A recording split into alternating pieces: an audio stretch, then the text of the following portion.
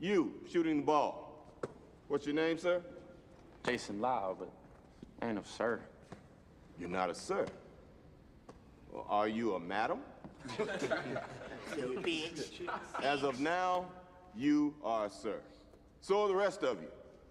Sir is a term of respect. And you will have my respect until you abuse it. Mr. Lau, how many games did you guys win last season? Like 4 wins, 22 losses. Sir. Sir. I'm going to give you contracts.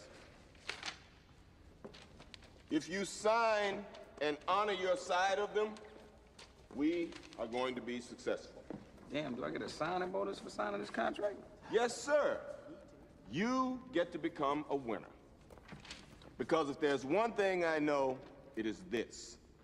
The losing stops now. Starting today, you will play like winners, act like winners, and most importantly, you will be winners. If you listen and learn, you will win basketball games. And gentlemen, winning in here is the key to winning out there. This contract states that you will maintain a 2.3 grade point average.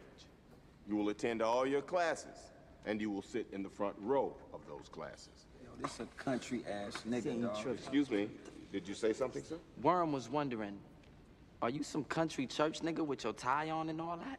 Right. That's what you trying to say, right? And what is your name, sir? I'm Timo Cruz, sir. Well, Mr. Cruz and Mr. Worm. What you should both know is we treat ourselves with respect.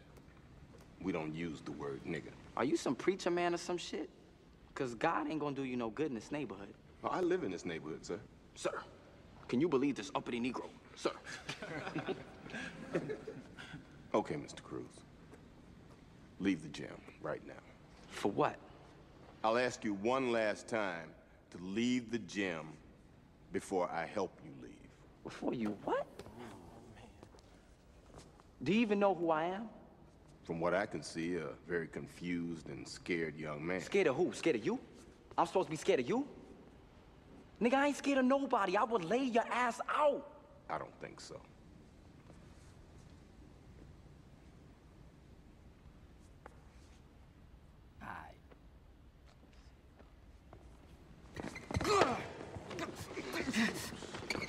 Go on. Get off me.